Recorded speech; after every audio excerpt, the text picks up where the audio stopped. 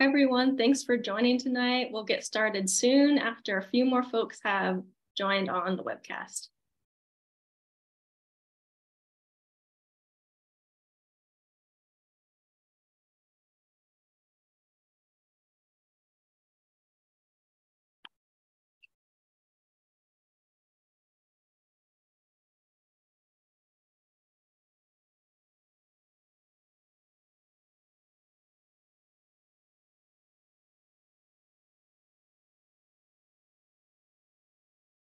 Awesome, it's now 6:01, so I'll go ahead and get started. Hi everyone, thank you all so much for joining us today for the Oregon's Orcas webcast. My name is Allie Fisher and I'll be your MC for tonight. I'm the Wildlife and Equity, Diversity and Inclusion Associate for Oregon Wild, and I'm really honored to introduce our guest for tonight.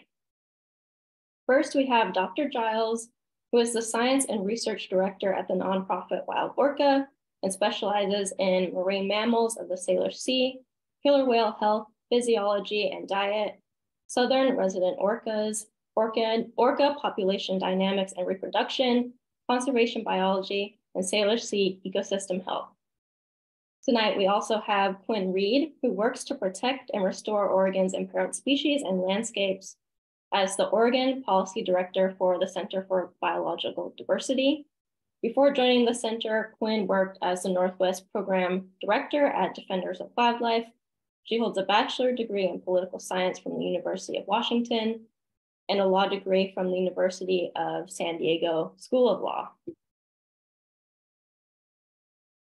I would also like to offer gratitude for the land itself tonight and for those who have lived here in Oregon since time immemorial. I would like to acknowledge the continuing presence of Indigenous peoples on the land today. The history of tribes in Oregon is very complex and nuanced and includes colonial legacies and wrongdoings like forced removal that have had long-lasting and current impacts. So it's really important to not only acknowledge Indigenous people in the present and the land, but to continue to do meaningful work by supporting them, respecting and uplifting tribal sovereignty and taking action. Additionally, our raffle is still open, but will be closed by tomorrow morning. So if you're interested in any of the prizes, make sure to buy your tickets. A recording of this program will be emailed out this week and will be posted on our website, oregonwild.org, and the Wild blog. Lastly, please make sure to put your questions in the Q&A. We normally get a flood of questions towards the end of the presentation, so the sooner you can get your questions in the Q&A, the easier it will be for me to organize them after our guests have finished presenting. Lastly, make sure to RSVP for our upcoming webcast next week about marbled murrelets. And with that, I'll pass it off to Dr. Giles. Hi, everybody. Thank you so much for inviting me to this panel. I'm really excited to see that Oregon is engaging in this way. We Washingtonians are accustomed to kind of claiming the Southern residents as being Washington's whales, but they're really not. First off, they're nobody's whales. They're their own unique, amazing tribe of beings. But as far as people being engaged to help this population of whales, it absolutely makes sense for Oregon to engage and California to engage, just like Washington and BC, Canada are engaged at this point, because of course the Southern residents range passes through Oregon waters all the way down to Monterey, California. So I'll show a little video, not a video, pardon me, slideshow, brief. I'll make it quick. Thank you for all the new. I don't get to see any faces, which actually kind of bums me out, but I do see a couple of familiar names. So Bonnie, Heather, Terry, thank you for joining. This will be absolutely a repeat for you guys, but thank you for coming and supporting Oregon's efforts. There we go. So my name is Giles. I'm the Science and Research Director at the nonprofit Wild Orca, which is based in Washington State. Our main office is here on San Juan Island in Friday Harbor, and we operate our vessel out of Snug Harbor on the northwest side of the island. So Wild Orca's Southern Resident Killer Whale Health Monitoring Program seeks to fulfill the mission of Wild Orca, which is on the next slide, evidently. I have left this in. This was actually originally not meant to stay in my PowerPoint, but the more I see it, the more I really like it. And I hope that this quote from Walt Disney inspires you as well, which is, to basically let's quit talking and let's get action going. These whales don't have a lot of time left, and it's going to take all of us engaging in a really proactive way to save them. So Wild Orca's mission is to translating science into action to save the southern resident orcas or killer whales from extinction. And we do this using what we feel is a very unique three-pronged approach. Number one, we have conservation research, which is very much engaged with on the water fecal collection. We utilize a scent detection dog on the front of the boat to help us locate killer whale feces from a very far distance. So we don't have to be anywhere near the animals to locate feces and collect those. We collect that out of the water, and it ends up at our lab down in San Diego. And at the end of the presentation, I'll talk to you about some of the findings that we can pull out of just one fecal sample. Our next, the next thing that we engage in is what we call our strategic advocacy. This is the prong in which we take science and we translate it in a way that's digestible, understandable to everybody. And then we take that information and put it into what we call deeper dives. So we're taking published articles and translating it in a way that everybody understands, can engage, and then we give the next step by providing opportunities within our action page. So wildorca.org/action is a very specific directed efforts that individuals can take. And lastly, the third prong of our approach is our policy engagement.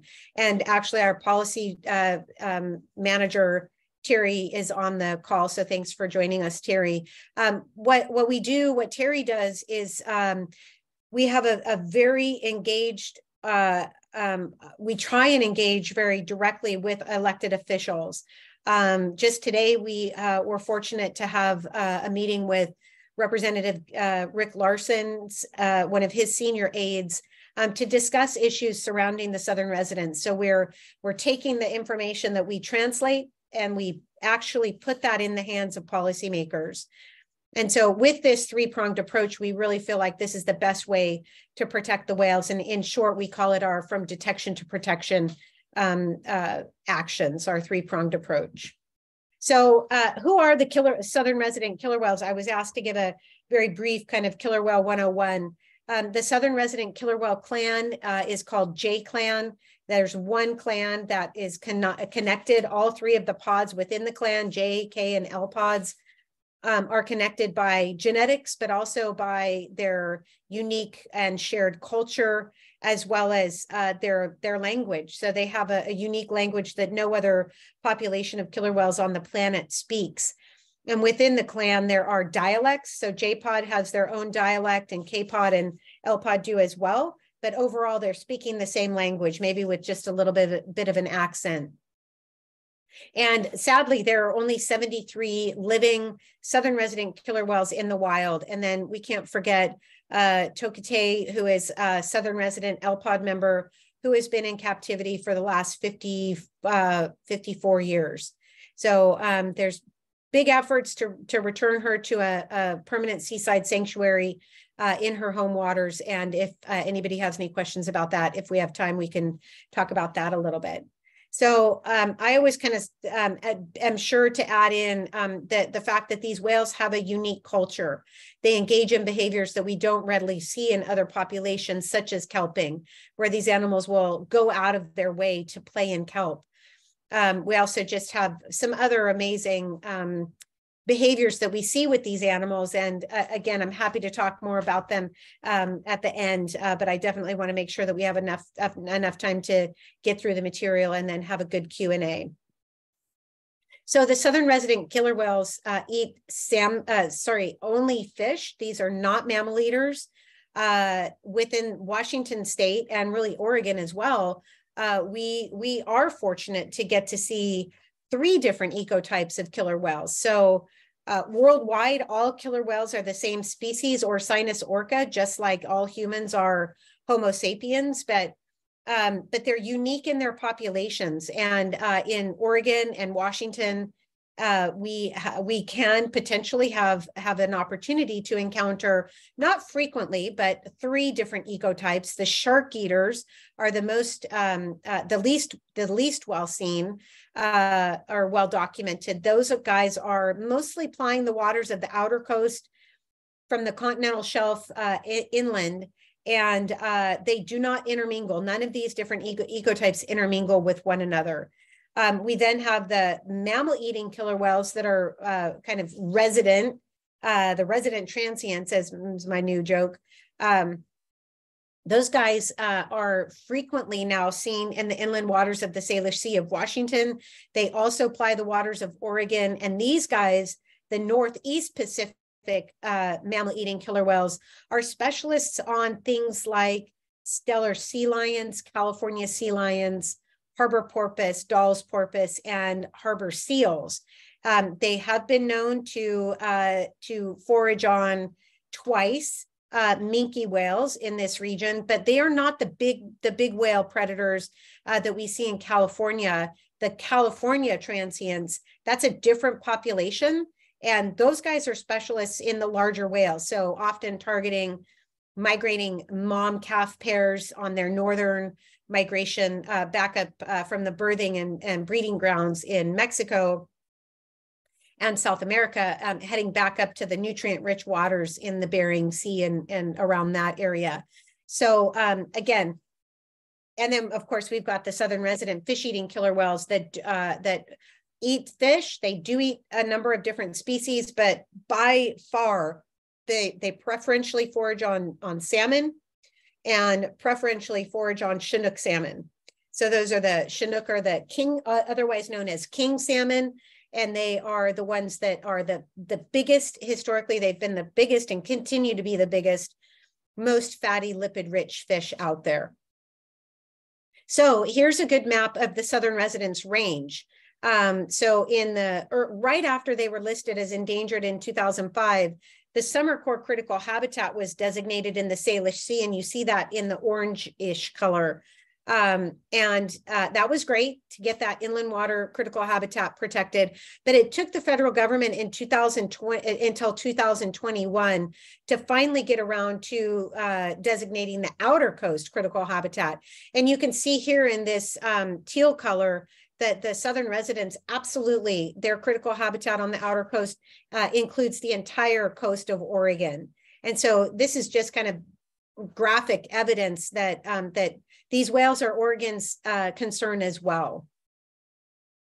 So when the whales were listed in 2005, there were many different threats. The Center for Biological Diversity, by the way, was critical in getting the listing because they petitioned the federal government to have these whales listed on the endangered species list.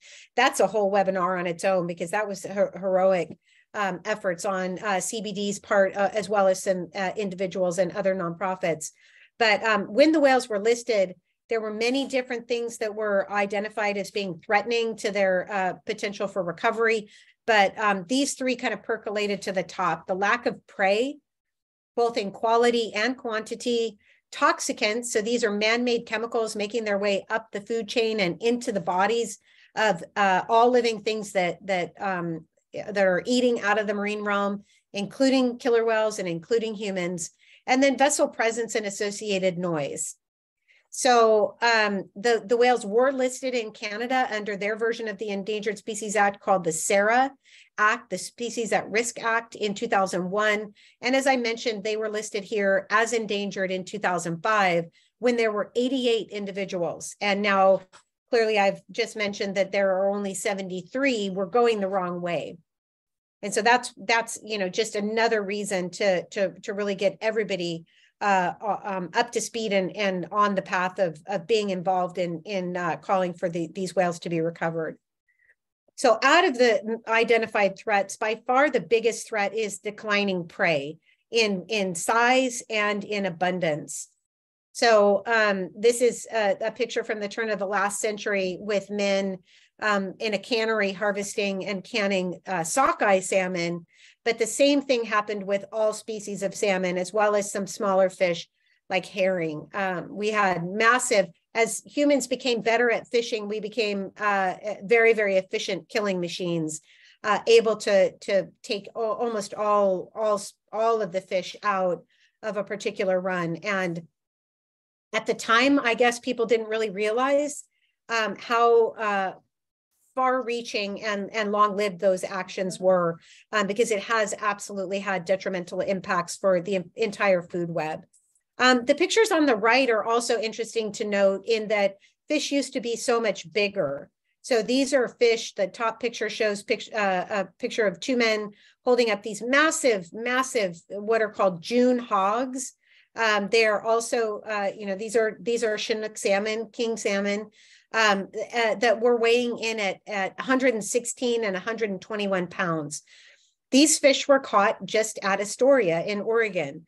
These are fish that were passing through the mouth of the Columbia and were harvested by humans. These are fish that would have been bound for the Snake River. These are incredibly important, biologically very important animals that co-evolved. And really, honestly, it's the salmon that created the habitat that we have here in the Pacific Northwest. And it's really the main reason why so many people are calling for the removal of the 4 Snake River dams, because those dams are blocking these fish from their natal spawning grounds.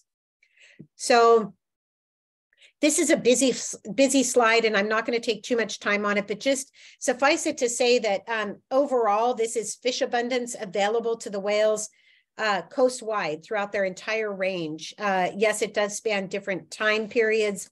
Down here, we've got it by year, but within, anyway, point being, the more fish there is in coast-wide available to the southern residents, the fewer deaths we have per year. And so up here, you have this purple bar chart where show it depicting southern resident killer whale deaths. And so the longer the bar, the more deaths that year. And so you see this very clear correlation between low numbers of fish per year and high numbers of southern resident killer whale deaths. So what is Wild Orca doing to try and address this and try and fulfill our mission of saving the southern resident killer whales from extinction?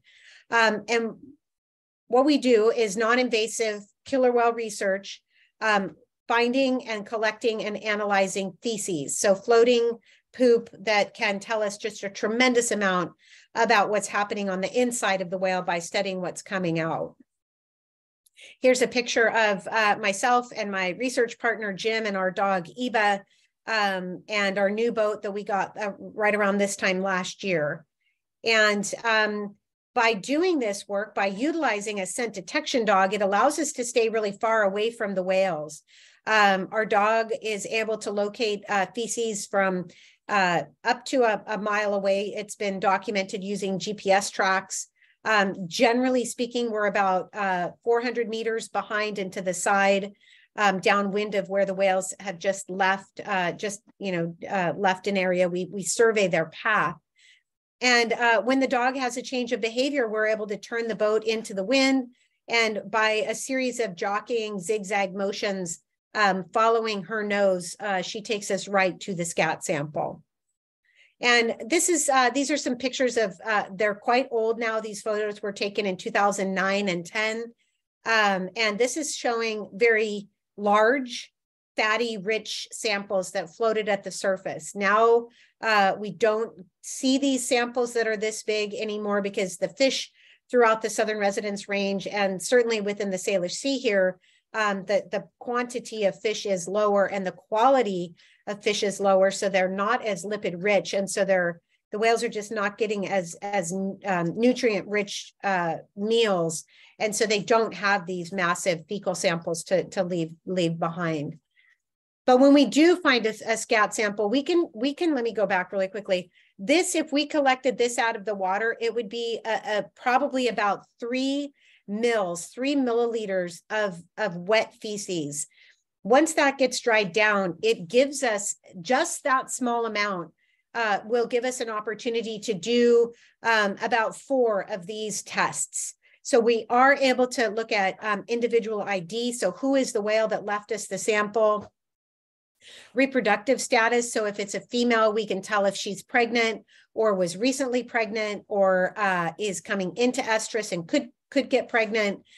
We can tell how well fed the animal is and what kind of stress level they're living under. With a bigger sample, higher volume sample, we can also add new tests or additional tests on, like toxicant levels. We can look at a whole suite of different man-made chemicals that are making their way up the food chain. In many cases, these are chemicals that were banned 50 or more years ago, and yet they're still prevalent in the marine realm, in nature, in the food web, and making their way up into the whale's blubber. If the whales are getting enough to eat, it's not great to be ingesting toxicants, but if they're getting enough to eat, those toxicants stay locked up in their fat stores and don't have detrimental or lethal impacts on the individual, as is evidenced by the mammal-eating killer whales who are thriving. That population is growing like gangbusters, and they are actually technically they've got more toxicants in their system, and yet they're locked up because those whales, those mammal-eating killer whales, have enough to eat. So they're not metabolizing their fat stores for basic biologic or metabolic needs. That is not the case with the southern residents. They are going through long periods of famine and then deeper famine with not getting enough to eat. We can also look at things like parasites. What's their parasite load? Almost all whales, we think, have a certain level of worms in their system, which comes from the fish. And as long as the whales are not immune compromised, those worms are not a problem. But it's when it's kind of a synergistic negative vortex where everything's just working together in a negative way to make the whales more susceptible to disease, more susceptible to high loads of, a burgeoning population of parasites in their gut. I can talk more about that later if you want. But also amazing things like antibiotic resistant bacteria. We can look at microbiome, gut biome, fungus, and again, as I mentioned, a whole suite of toxicants or persistent organic pollutants that are showing up in these whales. So to date, our findings are showing that 69% of the females in this population lose their calves before the calf is born viable, or the calf is born and takes a breath or two, or maybe lives for a short period of time, but then dies. And we also are showing when they're not getting enough to eat, there is that amplification of toxins. So the toxicants, those pollutants are released into their system, and we can see that coming out in their feces. And when that's happening, we also see a spike in stress hormones, which again, all of these working together quite often and too often are leading to disease and early death in this population. I guess in summary, wild orca has a very strong belief that these whales have intrinsic value separate from what humans can or deem valuable. They are an ancient tribe, the original fishers of Pacific salmon. They've been here for tens of thousands, if not hundreds of thousands of years, plying the waters of the Pacific Ocean, and until as recently as 150 or 140 years ago, had ample food and a growing healthy population. So we'll continue to do the work that we're doing to spread awareness, collect the feces, understand the best available science, and pass that on to policymakers. If you want to learn more and get engaged, please, I really implore you to go to wildorca.org/act. Not only will we teach you about the issues, but we'll help guide you on how to engage yourself. And to our amazing team, and I'm keep meaning to update this slide to show photos of the team, the back end team that makes so much of this happen, including Terry Wright, who's on the call, I think, Allie Barrett, who is one of our amazing writers, our board of directors, Michael Hayes, Mike Sheridan, and Anna Gullickson. We couldn't do this work without them and our amazing volunteers and our interns. We just onboarded our 2 interns for the season yesterday, and I'm very excited to be getting out there on the water and continuing this non-invasive conservation research.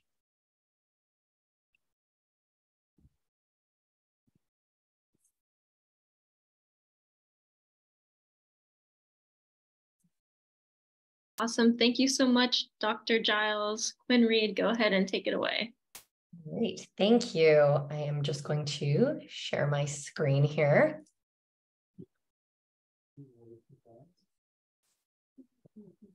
Right. Okay. Well, thanks again to Oregon Wild and to Allie in particular for pulling this together and inviting us to speak to you all tonight. My name is Quinn Reed, and I'm the Oregon Policy Director for the Center for Biological Diversity. Now that you've heard Dr. Giles talk more about these incredible orcas, I want to talk a little bit more about what specific actions we're taking in Oregon to make sure the species has the protections it needs. So to start, just a little bit more about the Center for Biological Diversity. We are a national nonprofit with a very modest mission of saving life on Earth. Our goal is to secure a future for all species, great and small, hovering on the brink of extinction. We do this through science, law, and creative media. The focus on protecting lands, waters, and the climate that these species need to survive. All right, and so you saw one of these maps in the previous presentation, but I just want to emphasize again that the southern residents are truly Oregon's orcas. Now I have to confess my own personal bias because I was born and raised in Washington. My grandfather had a small sailboat and we would tootle around Puget Sound and up into the San Juans, and the southern residents, your neighbors in your backyard. So I think I had this perception that they're Washington's orcas. And it was really only after I started doing this work in Oregon that I realized, no, they are very much an Oregon species that depend on salmon from Oregon. So if you look at the map on the right, courtesy of Oceana, a great organization, you can see this a little bit better. You can see the full range. You can see how they come down from the mouth of the Columbia where they forage all the way down actually to Monterey Bay.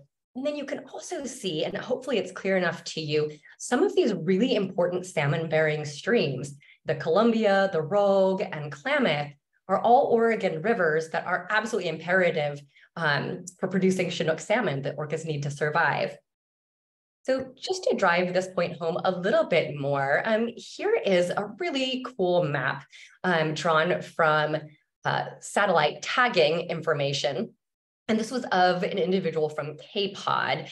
And you can see, look at all of these points where they were located here, going from the mouth of the Columbia all the way down the coast. Really cool to see their actual travels here. And then you can also see on the left, this is just a few members of K-Pod at the mouth of the Columbia, which is really exciting. I cannot imagine how cool it would be to be chilling out there in Astoria or wherever and see a couple of members of the southern residents. Anyway, let's move on and talk a little bit about the current protections. So you heard more about the threats to these species and how truly imperiled they are with only 73 remaining members. So on the federal side, of course, they are listed as endangered. Along with that comes protections for their critical habitat. And that habitat was recently expanded in the last couple of years to extend all the way down to approximately Monterey Bay, which is great progress for them. They're also protected under the Marine Mammal Protection Act, where they're categorized as a depleted species. So that's the federal level. On the state level, Washington State has listed them as endangered under the state ESA. Well, here in Oregon, it's a little bit different. So they are currently listed as a species of greatest conservation need. What does that mean? Unfortunately, it doesn't mean a whole lot. So this is a category under the state's conservation strategy, which is our official wildlife action plan. And it indicates that the state recognizes that this species is in trouble, needs help, but it has absolutely no legal effect. So this is a huge gap in protections for the species. In fact, southern resident orcas are the only federally listed cetacean species that occur off of Oregon's coast that are not also listed under the Oregon ESA. Again, huge gap. And this is what we are trying to solve in this next year. Oh, let's see here. Okay, so this is just a screenshot for you, and this is from the Oregon Conservation Strategy, which is, by the way, a great resource. I think it's just oregonconservationstrategy.gov, but if you Google it, you'll be able to find it. A wealth of information. Fortunately, not so much a wealth of information when it comes to the southern residents. This little screenshot that you're looking at is it. That's the whole thing. So you can see here under special needs, they really only talk about noise disturbance. Limiting factors, they really don't address any of the issues that Dr. Giles highlighted as the top 3 threats to the species. And in conservation actions, it's simply observing the requirements under the Marine Mammal Protection Act and the Federal Endangered Species Act and filling data gaps. So there's a lot more the state can and should be doing.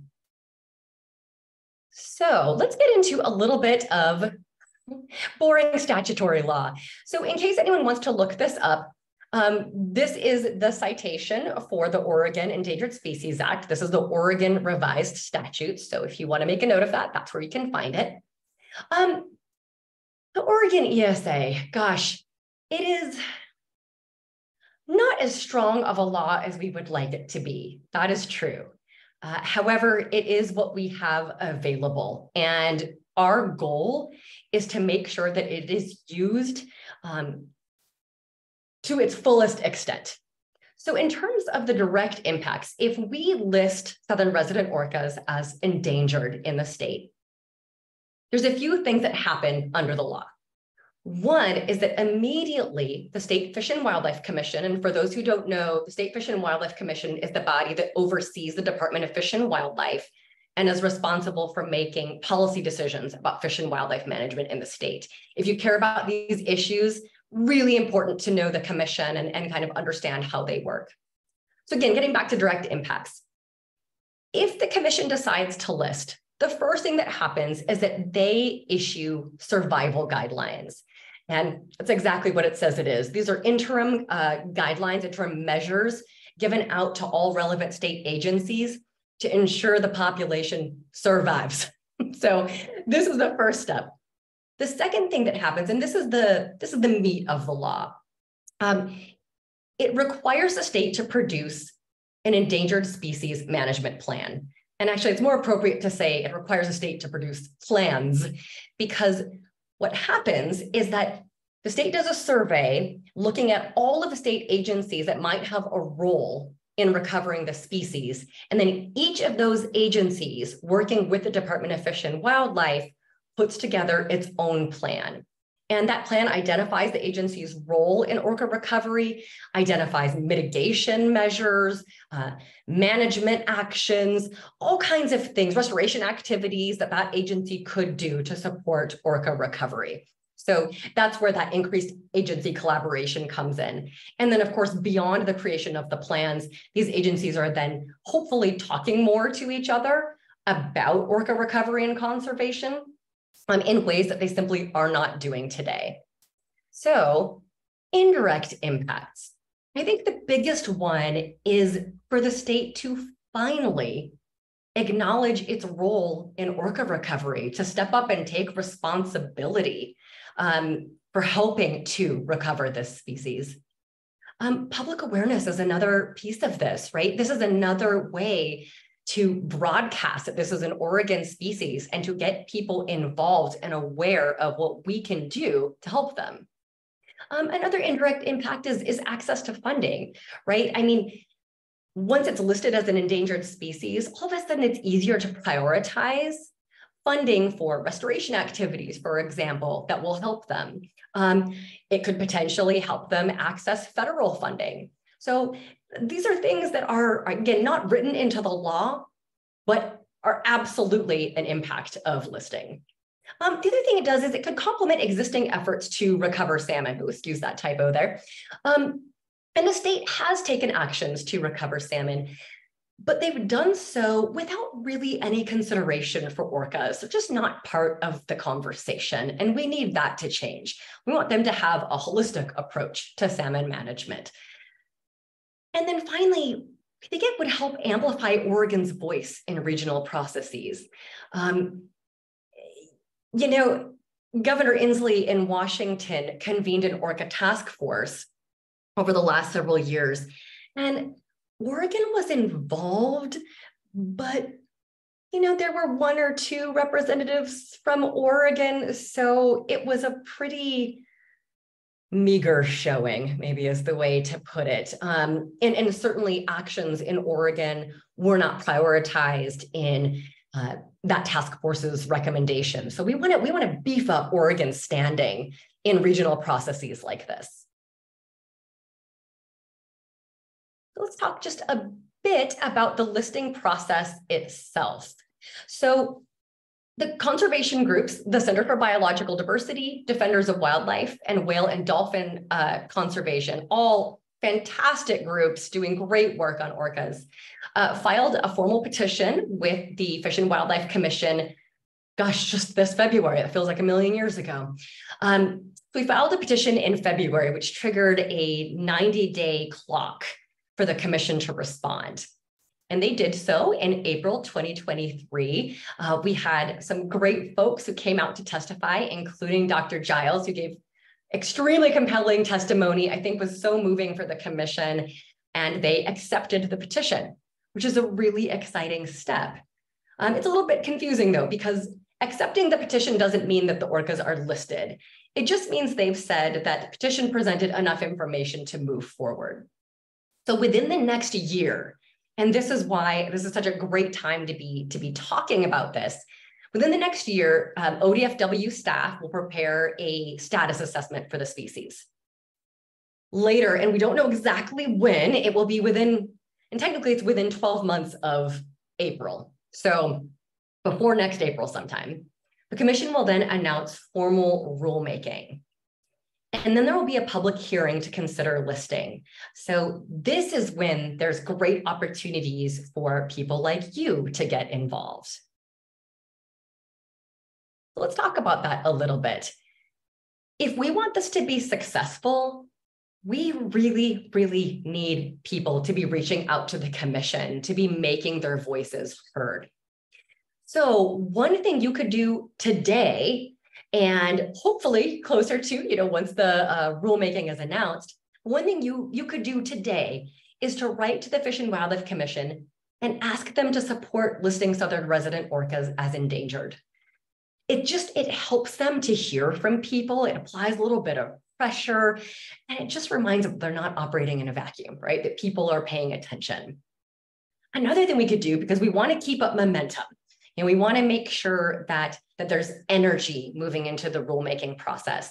You could write a letter to the editor in your local paper advocating for Oregon to step up, right? I mean, these are really simple things we've got. I know that Oregon Wild has great resources about how to write LTEs, that's letters to the editor. And they're really simple things. It's really just sharing your own perspective, your own opinions, and they're not very long. It's a great, great, great way to amplify issues. Another thing you can do right now, it is currently Orca Month. June of every year is Orca Month. So you can visit orcamonth.com to find an event near you, learn more, find out about more opportunities to get involved in Oregon and Washington. Likewise, you can sign up for alerts and updates on the listing process. And I mentioned this because this is a great way. We don't know yet when rulemaking and a public hearing will occur, but this is a great way to stay informed so you'll know when those opportunities come up. When that happens, it would be great to have lots of people sign up to testify and or write a comment. So that's another opportunity to write to the commission and get in the record for this decision. Or to show up. It's really impactful to have a room full of people asking the commission to take a particular action. So really exciting opportunity in this coming year to do something concrete for orcas in Oregon. With that, I just want to thank you all for being here. I've included my email address, so please feel free to reach out to me with any questions. If you're interested in getting involved more deeply, I'd be happy to work with you. And again, thanks to Oregon Wild for hosting this terrific event.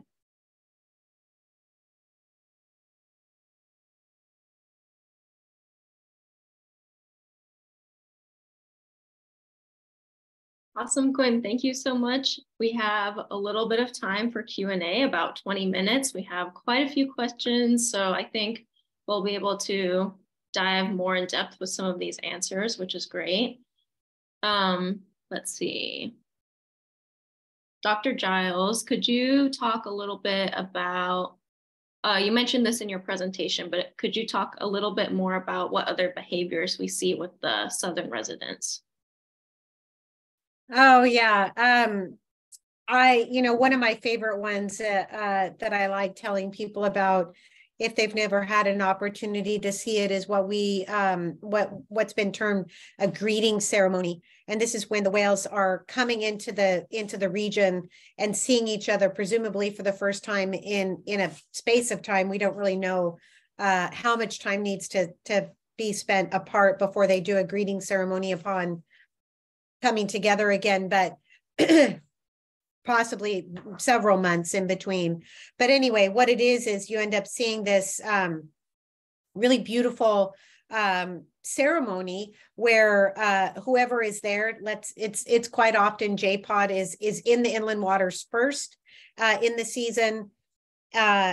Let me take one step back just to say we don't get to see this very often. The last time was actually in 2020, whereas in the past, prior to 2013, we saw this much more frequently, once or more times per year. So anyway, it's where one of the pods will be present in their kind of home waters, summer home waters, and then when another pod comes in for the first time, they all line up by pod, in a line, peck to peck, like this, like shoulder to shoulder, all lined up so that you've got all of J-pod facing all of K-pod or L-pod, whoever has just come in. And then they're separated by anywhere from 100 meters to 250 meters or so not very far at all. And they just hover at the surface of the water and stare at each other, and they don't make any sound. There's no acoustics going on, no calls, clicks, or whistles. And then we don't really know at all what the trigger is, what the social trigger is, but the whales, something will happen. And then suddenly you just have this crazy whale ball with all the whales coming into each other and rolling around on each other. You end up having the young males going off, and we call it sword fighting. You can probably imagine what that looks like. All the females that are pregnant end up going off in an area and they end up getting surrounded by the young females that are just coming into estrus.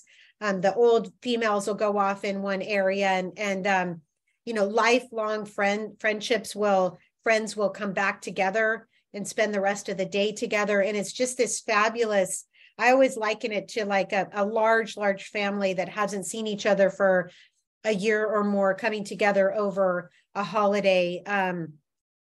You just kind of check out like who's there, oh my gosh, look, there's so-and-so has a new baby sort of thing. And then just this crazy, beautiful social interaction. So I will tell you about the last one that I was witness to, and I to my knowledge, there hasn't been a full-on proper superpod since then. And people have started to use this word incorrectly to mean that there are some members of all three pods present. The actual definition of a superpod is when all members of the southern residents are within calling range of one another, so within the same geographical region. The last time this happened was actually in September of 2020, 2 years after J35 Tahlequah gave birth to a female calf who died right away. And then she carried that calf around in 2018 for 17 days, over 2 weeks. She carried her dead baby around. And it was made headline news around the world. Many of us that study these whales and have been pushing for their recovery have said that, she did more to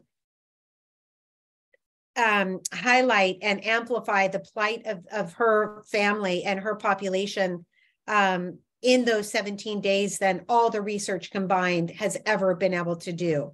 Because she really, there was just no denying that she was grieving and just would not let that baby go. Well, the nice story I'll end on with regard to that and superpods is that in September of 2020, she came back with a new baby, a baby boy, and my partner, husband Jim, and I, COVID, we couldn't have anybody else on the boat. We were way out, closer to Port Angeles than we were to San Juan Island. And we knew that we had heard on the radio that J35 was coming down from the north, coming over towards us from San Juan Island, and that she had a new calf. And out of nowhere, K's and L's were reported coming in to the Strait of Juan de Fuca. And they all coalesced right in that big body of water between Port Angeles and Victoria, BC, Canada, and San Juan Island. And they all just came together. And we saw that. We saw those groupings and just surface active behaviors everywhere you looked. It was just the most stunning thing. How on earth does these two pods that were not in calling range of one another knew to come into the Strait of Juan de Fuca and greet this new baby and celebrate with J35, her new baby? I will never be able to explain, but they were gone by that evening. They were seen exiting the Strait of Juan de Fuca that next day. And so these are things that really makes one question, like, they don't have cell phones. They don't have Instagram or Facebook. How on earth did K's and L's know that J-Pod had a new baby? But they did, and they came in and they greeted one another and they had a superpod gathering, and then they left. And so these are the things that those of us that are in love with this population, want so desperately to see this population recover. These are the stories I want to tell to hopefully engage with people and give them a sense of who these animals are. Not what these animals are, but who these animals are. Shout out to Chris Kevorkian, who's also on the line here. We really need to recognize these animals as individuals trying to live their best life, and we need to do everything we can to recover them. And what that means is turning back the clock a little bit on some of the damage that we've done. That is impacting this population and everything else in the food web so much. So, wow, that was a super long answer. Sorry about that, but there you go. That was an amazing story. Thank you so much. I'm going to keep rolling with the questions. Next one is, does Wild Orca work with any tribes to research or restore orcas?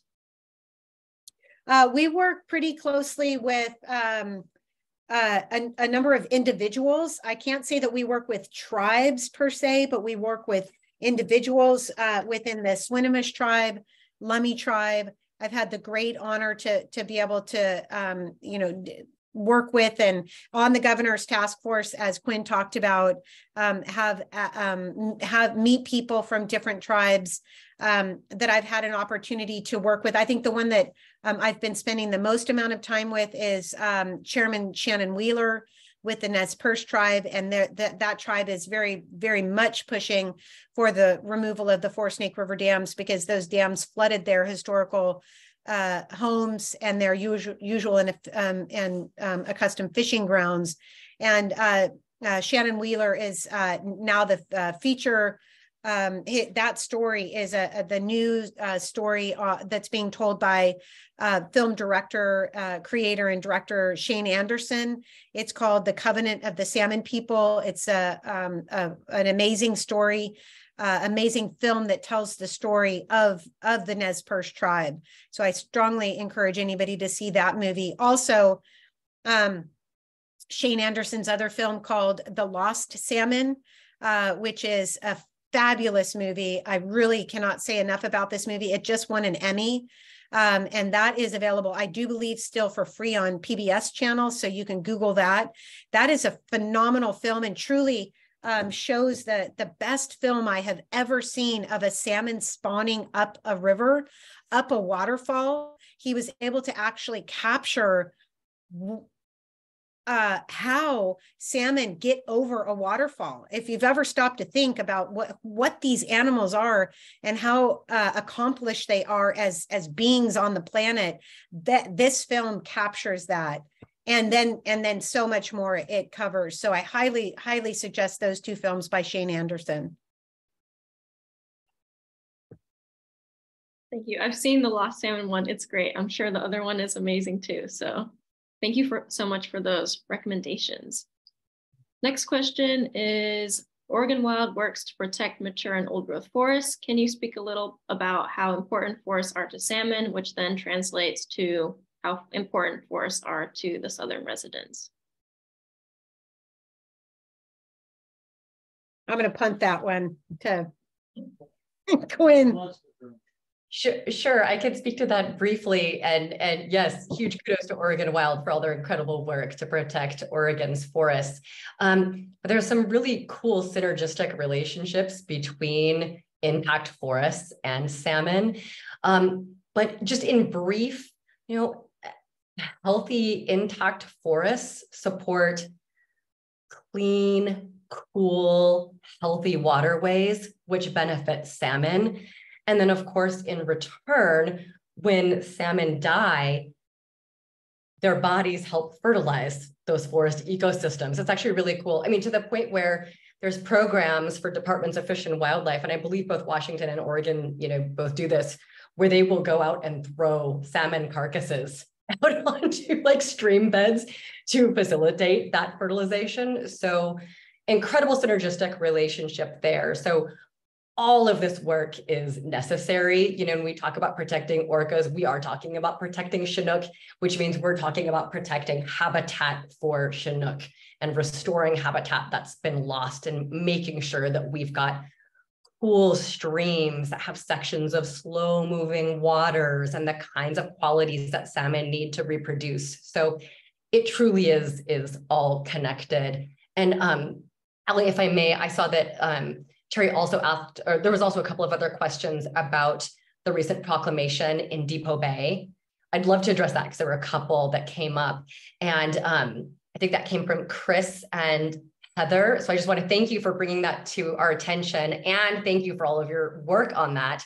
So for those who don't know, just recently, the city of Depot Bay issued a proclamation, and I don't know the exact words of it, but basically it recognizes the inherent rights of the southern resident orcas to exist in this habitat. And it is so cool to see these cities stepping up and saying, we see our responsibility to these creatures, to these families that depend on our waters. And, to add to the list of things that we can do to help them is absolutely supporting those efforts. And Chris, you very graciously mentioned legal rights for the Salish Sea, Earth Law Center, and Northwest Animal Rights Network. So if you are a resident of a coastal city, this is a great thing you can do. You could petition your own city council to issue its own proclamation, which is another way of increasing public attention and awareness, and just getting decision makers to start stepping up. So I'm incredibly excited that Depot Bay is showing that leadership, and That's another way of maybe pushing on the commission to say, hey, we've got cities out here on the front lines that are recognizing their role. It's time for the state to back them up.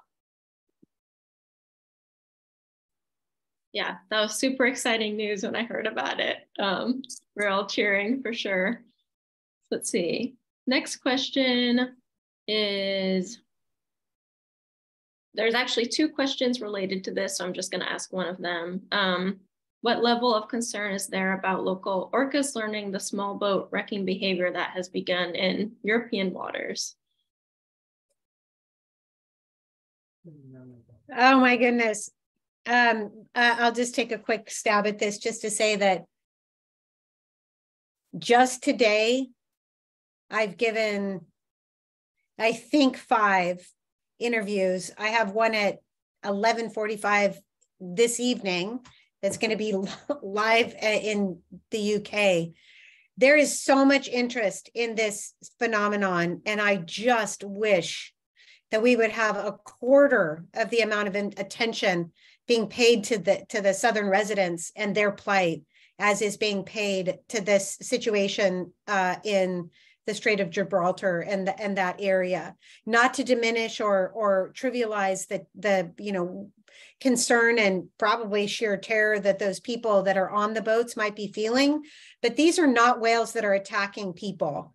If they wanted to attack people, they would attack people. They would ram the boats, smash them into smithereens, and then when people were in the water, do whatever it is that this, people's wildest imaginations are imagining.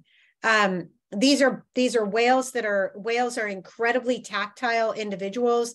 They readily engage with things in their environment, including each other, including things like buoys, birds, pretty much anything you can imagine. I've seen young killer whales grab on with their mouth to the trailing edge of an adult conspecific and be just pulled along for a ride. They are playful, incredibly curious animals. And what I think is happening is that, one animal interacted with the keel, the deep, long part that sticks down into the water underneath a sailboat.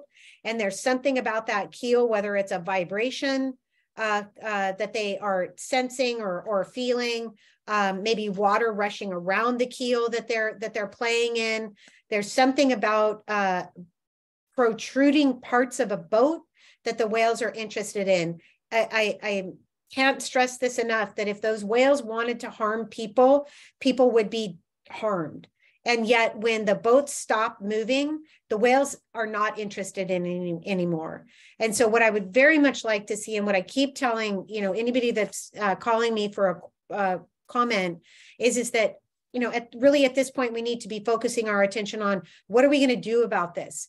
How are we going to continue to raise awareness about the fact that this is a playful, as terrifying as it might be to humans, but this is not an agonistic activity. And what can humans do to lessen the interest that these whales have in those boats?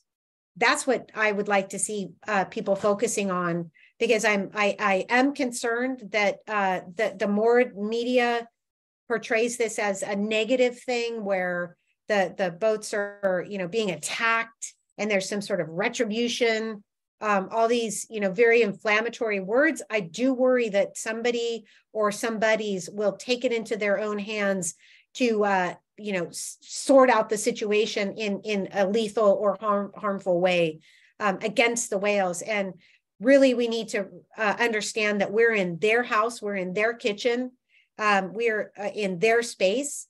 And so it's up to us. The responsibility is ours to find ways to lessen the whale's interest in engaging in this behavior. That was a great answer. That being said, there is a brand new account of a interaction between a fishing boat in near Shetland in the UK, 3,000 miles away. I got a call about that. Do I think that this is a behavior that's being transmitted to new populations?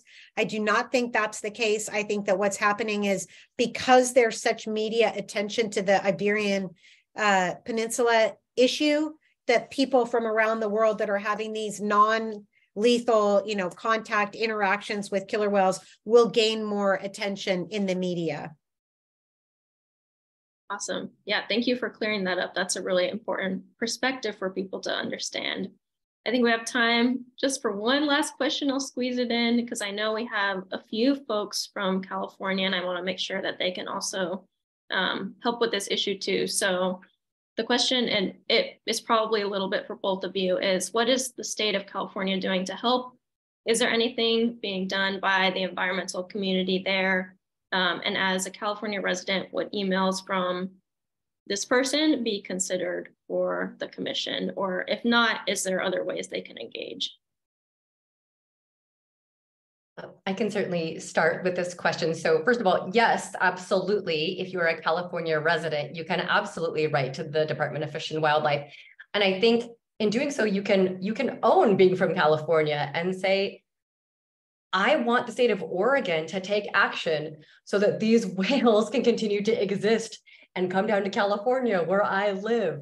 So I think you just talk about it from your perspective and what your interest is in seeing Oregon take action. The more specific you can be, the better. But yes, absolutely. I think you can weigh in. In terms of actions that are being considered in California, we've actually been talking about a state listing in California as well. So to my knowledge, that's not happening yet, but things are percolating. So stay tuned. We're just working our way down the coast.